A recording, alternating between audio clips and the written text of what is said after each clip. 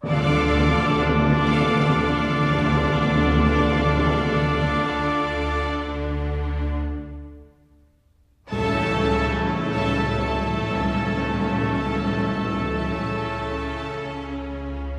character of Don Giovanni is very cunningly written because in some ways the piece is a comedy.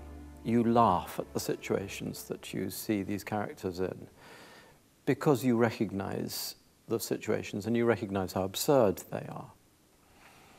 But it's difficult to laugh all the time because the opera starts with a rape followed by a murder, and Giovanni is the perpetrator of both those crimes.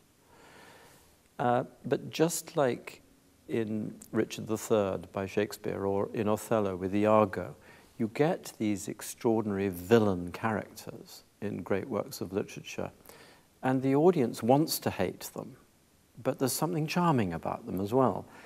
And by being charming with the audience and with the other characters, Don Giovanni somehow makes the audience morally complicit in what he does. You laugh along with him. You think he's kind of cool. But then you think, oh my God, he's doing these awful things. That's not cool at all.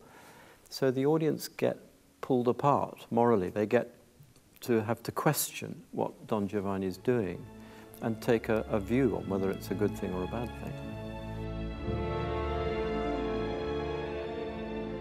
The process of working on this piece, I suppose I started talking in earnest to WNO about it a year and a half ago, maybe even 2 years ago. And then I started having conversations with the designer, John Napier, about a year ago. And we started talking about exactly what we wanted to see on stage. But really in the last 6 months, we started to finalize what the images would be and therefore what the set would look like. And simultaneously to that design process going on, the Opera House and I were collaborating on getting the casting right, getting the right singers, and talking with the conductor.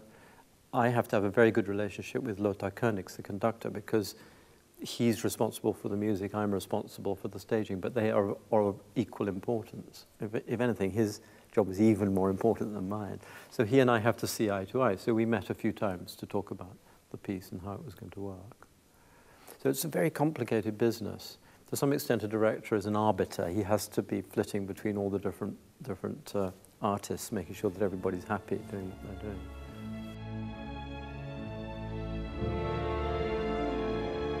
The audience is sitting in the Millennium Center for this production.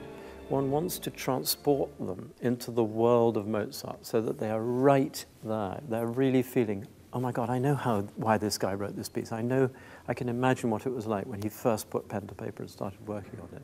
So that the experience of watching and listening to an opera is immediate, it's visceral, and it gives instant pleasure. And you get lost in a world that is bigger than you, more amazing than you, that has theological, artistic, moral ramifications that take you completely out of yourself.